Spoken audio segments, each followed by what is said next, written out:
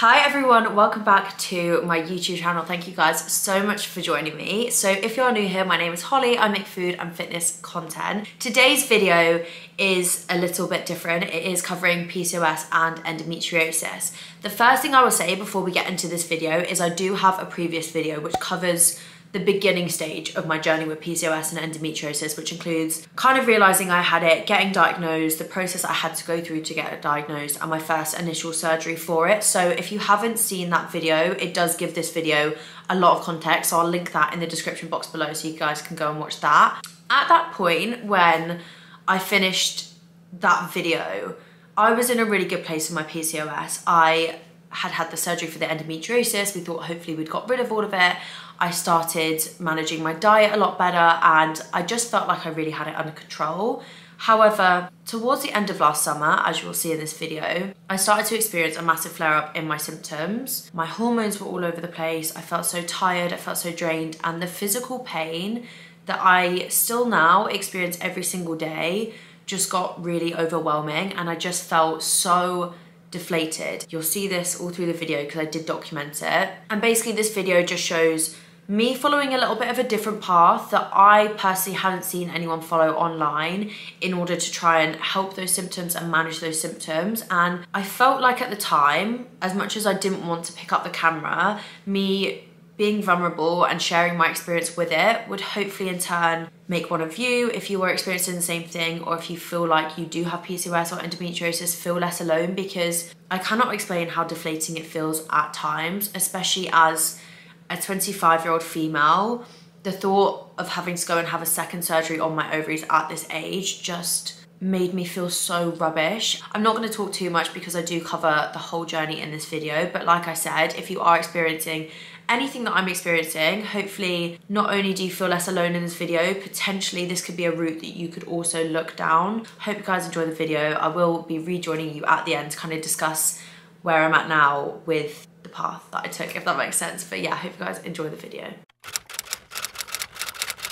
So it is currently Monday. Oh, I feel like I'm gonna cry already. Monday, 10th of October, and I have spoken about this a few times on my channel, like over the past few months leading up to this point in October, but like my PCOS is so bad and I feel so frustrated today because I don't know, it just sucks. Like I don't really know, anybody who has PCOS or endometriosis will know, like it just sucks, and like I just have pain every single day, and like today it's just so bad, and it makes me like not want to go to the gym and not want to do work and literally just get into bed and like curl up in a ball. But that's not how real life works. I can't just sit in my bed because my stomach hurts.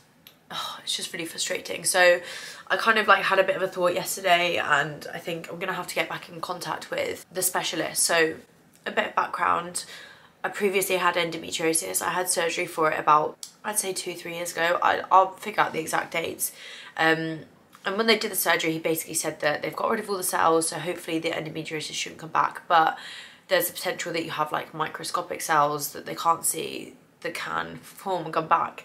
And I just feel like at this point, like it must be back. Like I can't think of any other reason that it's just my PCOS now. Like I just have this really bad feeling that it is endometriosis again, which would mean having to have a second surgery on my ovaries at the age of 24 years old, which I don't want to do. Like it was just so, like the surgery was fine, it's not that, it's just, I don't know, it just sucks. Like nobody should have to like have that, it's just annoying. So basically today I'm trying to get the step to get back in contact with the specialist that did my first surgery, and I basically just thought I'm gonna try and document this process because I feel like initially before I did it, I didn't have social media when I had to have my surgery, and it's something that so many girls have to go through. So hopefully if I can kind of document this process, it can help other people. It just makes you feel really deflated, and I just feel stupid for being upset about it, but it just sucks. And I'm gonna say that a million times, it just sucks. So the previous surgeon who carried out my surgery is Dr. Andrew Pickersgill. He's a specialist in Manchester. My mum actually found him by just researching specialists in the area, and he was the one that I went to that first actually ever listened to me. So I'm gonna try and basically cut through what I had to do last time of going to GPs and the wrong doctors, and I'm just going to go directly to him. So currently I do have his secretary's email, however it's a £250 consultation fee, which is a lot of money. So I'm going to try and see if I can get a referral through my GP. So I'm going to try and get in contact with my GP today, which will probably be very difficult because they're just impossible to get hold of, and hopefully get them to refer me through to him for a consultation, which will mean that I don't have to pay the £250 fee. Oh, just sucks. Symptoms wise, just to kind of like fill you guys in, pain is so bad today. It's predominantly on my right hand side, but like the pain gets so bad that like the top of my legs like feel numb, which is just really horrible. It's just like not a nice feeling. Stomach cramps really bad, headaches, just like fatigue. I just feel so tired all the time, which sucks because I love going to the gym and I love exercising. I'm literally about to go to the gym now. I couldn't think of anything worse, but hopefully it will help. Yeah, this is a little like, I guess, diary entry of the update number 1. I literally just did like a long run, that's why I look the way I look, and like physically the like pain in my ovaries is like so bad. It's so annoying because that last time I spoke to you guys, like I felt like this and I was crying, and I literally ended that thing, and I don't know why, I just felt so deflated, and I haven't done anything about it, which is why I'm still sat here crying. I just thought like, well, what is the point? What am I gonna do? I'm gonna call them and have to go for another surgery on my ovaries, and then I'm not gonna be able to run, I'm not gonna be able to go to the gym, I'm not gonna be able to do things I enjoy, and like what, how do you win in that situation? Like, and I know it sounds silly, and I saw some friends last night and they were like, your physical health comes first before things like running, but like running in the gym is like my mental health. And if I go and he's like, oh, you like need to have surgery and you can't do your marathon next year, or you can't do your half marathon this year, like if it interrupts with those, or it goes over Christmas, like I don't know, like it's just so silly. There's just never a good time to have a surgery, obviously, and this is me just assuming that I need surgery. I don't, like, that might not even be the case. But then if I don't, am I just supposed to like have this forever? Because like on that run, like it's so frustrating. Like running's like the thing that I love, and like I literally was like at, I think it was like mile 9, like started to like cry because I was like in pain, and I was like, this isn't normal. I'm gonna do something about it. That's why I just picked up the camera, because I'm annoyed at myself. This is like the like 4th time I've got in this state over the past few weeks of like physical pain in my body. It's just so frustrating, and it makes me feel so like disheartened that like this is like my body, and I don't know why I'm getting so upset over it. It's like I'm a woman, I should be able to have ovaries that are like fine, and they're just causing me so many issues, and I'm crying like a baby. This is literally going to be the most blubby vlog ever. I guess like when I went through the process before, I didn't have social media and I couldn't kind of share it. I could only really reflect on it. I guess like, I don't know, like it's not that beneficial to people to be like, oh, like I'm fine now, because it's kind of like, well, what was it like at the time? And I guess I would have liked to have seen someone else's experience to make me feel like less alone in the situation, I guess, is what I'm trying to get at. So that's what I'm trying to be as vulnerable as possible and kind of share everything with you guys. What we need to do is we need to think of the next steps, the positive things that are going to help. So I need to stop crying. But I think moving forward, God, I'm so sweaty from my run, sorry guys. I think moving forward, I'm going to try and do 2 things. One is I'm going to try and contact the specialist that did my surgery today, see if I can get a consultation with him. I'm also going to sit and write down every single symptom I've had recently, because I've been having a lot of like bleeding, which is really abnormal for me. And like the physical pain like this is just like, you can't like, I feel like you don't feel like you can do things like day to day when you feel like this. The hormones, obviously, big side effect at the moment. Also, there's another clinic in Manchester that I might contact for blood works, but I think what I'll do is I'll speak to his secretary first, see if he can maybe do my blood work. I will take you guys along for the journey with me. I'm gonna pull myself together first and have a shower, and I'll speak to you guys when I'm a bit more not like this, I guess. So, last time we spoke, obviously, a little bit emotional.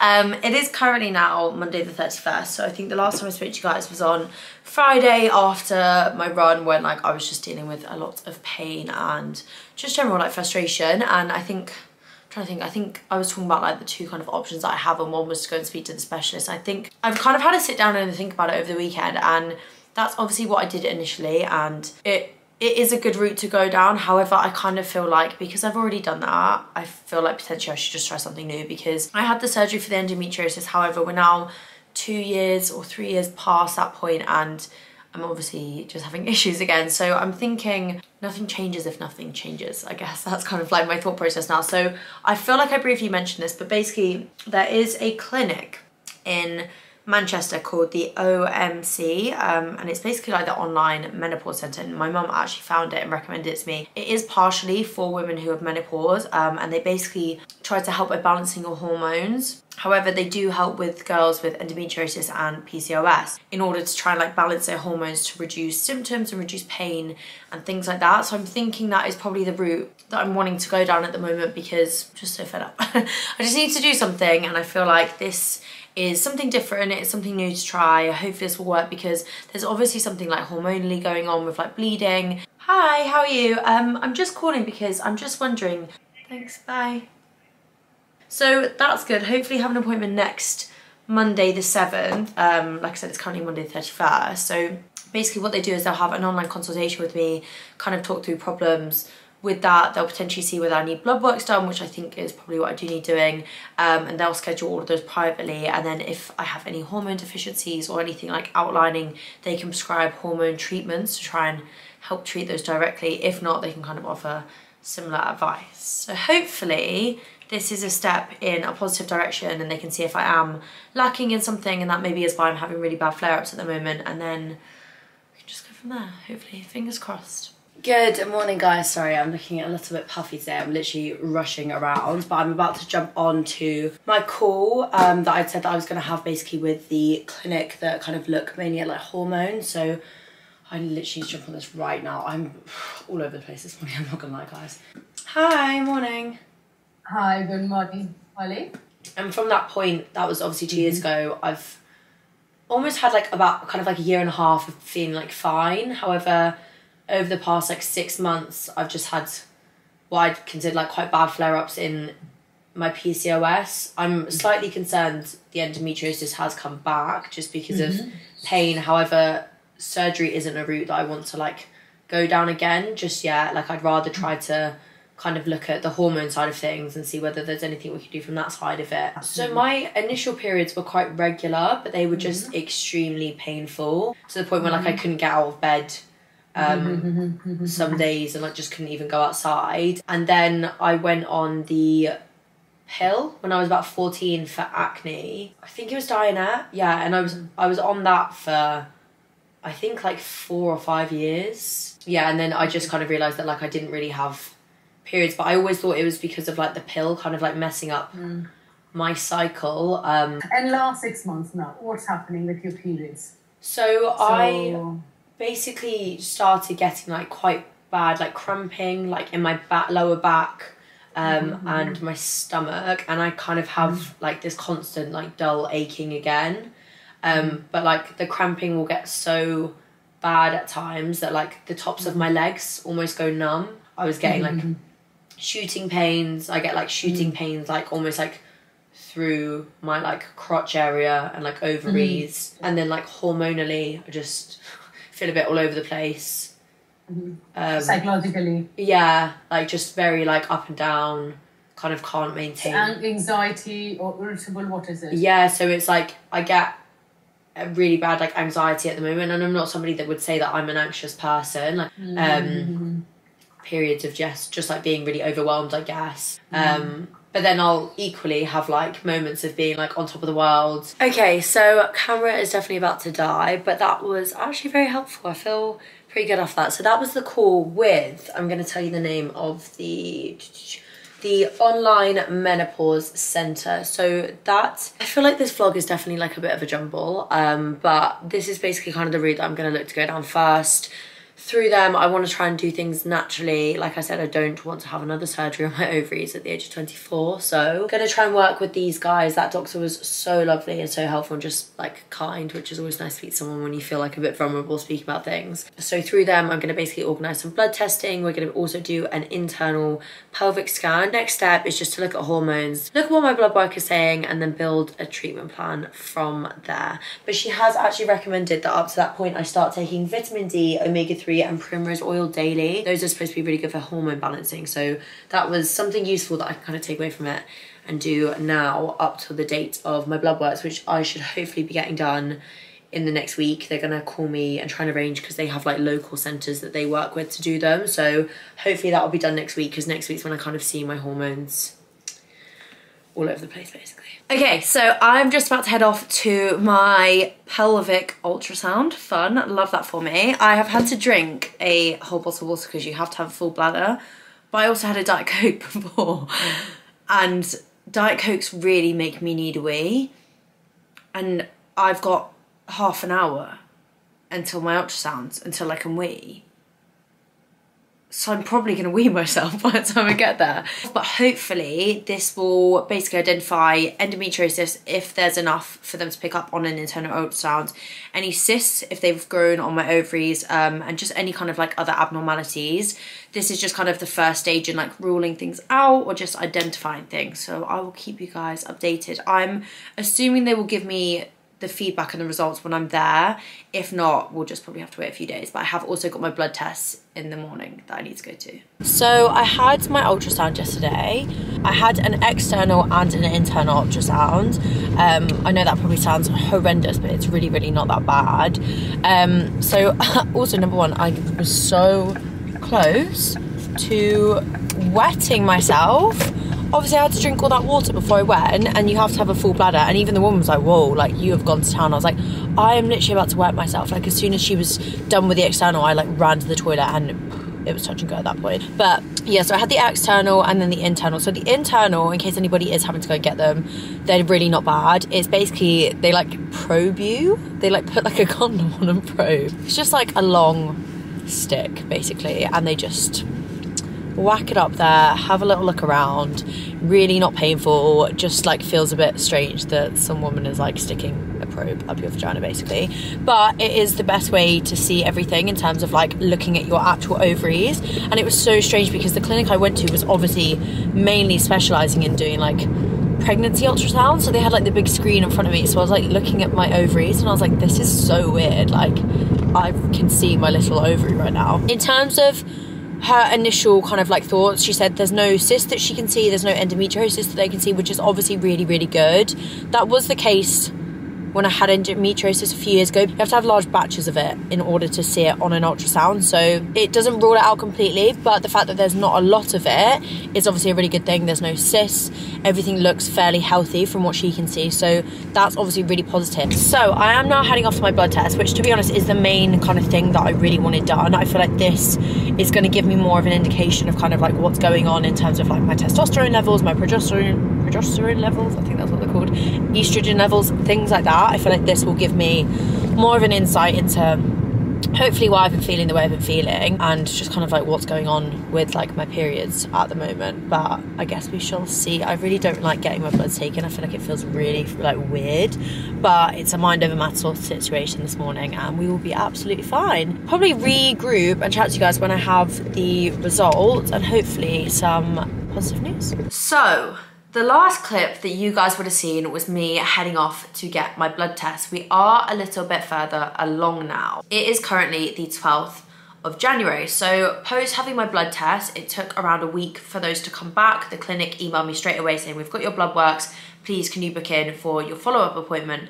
The original doctor I'd seen was actually away. She did let me know that that might be the case, so I thought I'll hold off till January. So I held off, and actually a week ago I got a phone call from the clinic basically advising me that they felt from my results, they actually wanted me to have a consultation with Dr. Layla Kabuski, I believe her name is. She actually owns the clinic, and they felt like it would be a better match for me to sit down and chat through my results with her. So I had that phone call 3 days ago. I cannot tell you how much that phone call has helped me feel like I understand my body and my symptoms so much better. Like, it's just so lovely to speak to somebody who completely understands and hears what you're saying, but also explains it to you in a way that makes sense. So essentially, the results from the blood test, testosterone levels were fine. Typically, women with PCOS do have a high level of testosterone, and I did previously find that with a blood test that I did a few years back. However, that's not the case at the moment, which is obviously really positive. The main finding coming out of that was that my progesterone levels are very, very low. And honestly, when she said that and explained it, it makes so much sense. hormones. So as females, we have two female sex hormones. We've got progesterone and we've got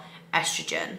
My estrogen levels are good. My progesterone levels, however, are very low. Having low progesterone, I'm gonna get that wrong so many times. Having low progesterone levels can basically cause a number of issues in the female body, and when she was explaining these, I was like, this is literally every single symptom I have. So irregular bleeding, an irregular cycle, headaches, fatigue. It can also be a result of anxiety and mood changes, which was obviously something that I noted that I had been experiencing. She does also believe that from my experiences with pain and the constant pain that I am experiencing every single day, that my endometriosis might be back. Obviously, when I had my internal ultrasound, they didn't know that they could actually see any endometriosis. However, she said that that doesn't necessarily mean it's not there, and just judging by the pain that I'm experiencing and having previously had endometriosis, it is likely that it has come back. And having very low levels of progesterone and having endometriosis, it basically means that the endometriosis can grow a bit quicker, and it makes it a lot more painful because progesterone is actually a natural anti-inflammatory, and it also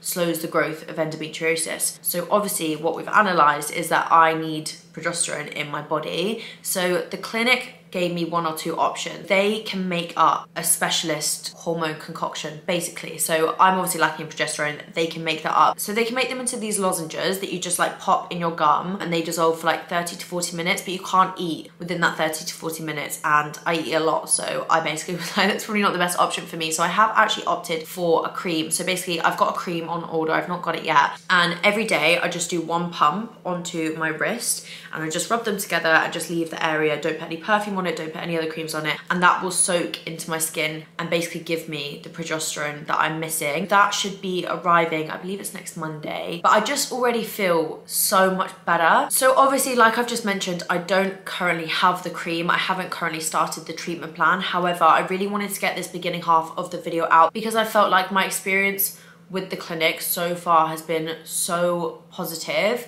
And if you see me at the beginning half of the video and how deflated I felt and how upset I felt compared to now, where I found potentially what is going to be an amazing solution and really help a lot of my problems, I just wanted to share that. So if anybody else did want to go down this route, they can. I do want to know, I completely understand that this is not accessible for everyone. This has had a price tag attached to it. I'm going to go through every single price of everything I've paid, just so you guys know for full transparency that this is a bit of a pricier route. So I have just priced everything up. Again, like I said, this was a bit more of an expensive route to go down. However, having previously been to GPs, been to a specialist, been to a surgeon, I just wanted a different route that could provide me hopefully with some answers, which I feel like it definitely has. So the initial consultation with the online menopause centre was £225. From that, I then obviously went on to have blood works and an ultrasound. My blood works cost me £230. Blood works just are expensive in general anyway. The ultrasound cost me £145. I then had a follow-up consultation with the online menopause centre, obviously with Layla. That was £165. And then I went on to order the cream. So the cream itself was £109. Altogether, it was a fairly costly process, and like I said, I'm not just saying like everyone should go and do this because I know that that isn't accessible for everyone, but personally I feel like if you do have the money available to do it, I do definitely feel like it has been worth it. Obviously, like I said, I've not yet seen the results of the process. I will be doing a vlog following all that along and sharing that with you guys in like 2-3 months. I just want to be in the best place to actually really share the results with you. However, I do actually know firsthand people that have gone to the clinic and used them more for their menopause services, but have just had the most positive experience with balancing out their hormones. So I have no doubt in this and in the fact that I will see positive results, and I'm just really, really excited. So yeah, that is where we are currently up to, and this is the end of the video. But like I said, hopefully it has been useful. I will leave the link to the online menopause centre in the description box in case anybody does want to use their services. But yeah, thank you guys so much for watching, and I will see you next week.